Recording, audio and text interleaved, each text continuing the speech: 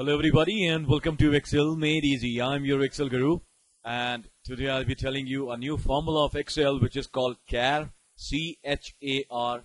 It is a short form of characters. Well, what does it do? Well, it converts a number into a alphabet or a symbol. Well, Excel actually stores all the visual things that you see, all the characters that you see in a format which is called ANSI. So now what this Char formula is able to do is it will be able to convert any number into a character. See, I have mentioned a list over here. There are a total of 255 numbers that are represented here and which are acceptable by Microsoft Excel. So this is it, and it's a wonderful thing, a very good thing to play pranks with. Just see, I have typed these three numbers over here, 73, 77 and 24. Now I'm going to use this formula CHAR on this and see what will it return. Let me just increase the font over here. I have been given this feedback that the font needs to be a bit bigger.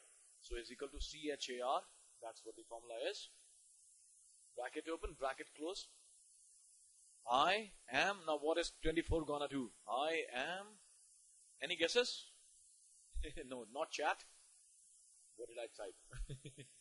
Char, select the data, close the bracket, and it's an up arrow. Well, I am high. Maybe that is how I can say that. I am high. Well, this is the formula for you, the Char formula.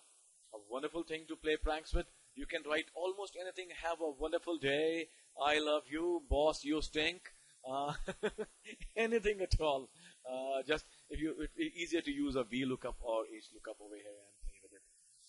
Just try it in future. Well, this Excel file that you're looking at is available for free for download on my website www.myelesson.org. Just go over there and watch this video and download the file for free. And do share the work if you believe that somebody else might get benefited from it.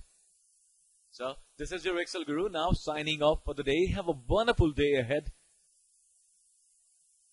Happy Excel learning.